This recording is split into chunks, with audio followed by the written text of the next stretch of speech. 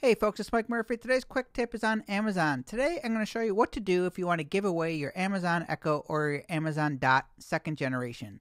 So first I'm going to show you how to deregister your device, and then I'm going to show you how to reset it to the factory defaults. The first thing you want to do is sign into Amazon using the account that you use to either purchase the device or that you register the device with.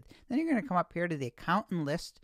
You're going to scroll down till you see your content and devices. Or if you're on the Amazon Echo page like this, you can see here there's a little shortcut menu up at the top. You can just choose Manage Your Content and Devices. So once you're on this Manage Your Content and Devices pages, click on this middle tab here, Your Devices. Go find the device that you want to deregister, highlight it, then click this little drop down menu and choose Deregister. You're going to get this little warning that tells you that this is going to remove all content from the device. But don't worry, anything that you purchase or download will be available in the cloud. You can always download it again.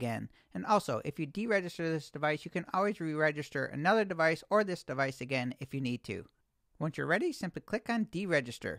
Now your device is removed from the list, so that's how you know if you successfully deregistered the device. So that is how you deregister a device. Now I'm going to show you how to reset a second generation Amazon Echo or Dot to the factory defaults. That way if you give the device away to somebody, they can set it up like a brand new device. And if you want to find the instructions for deregistering or to reset your device, just go to the main page here like you're going to purchase an Echo. Go to where it says this is a gift, and you can see this right here, why this is important. Click on that, and this will give you all the instructions that I'm going over right now on how to reset and how to deregister everything.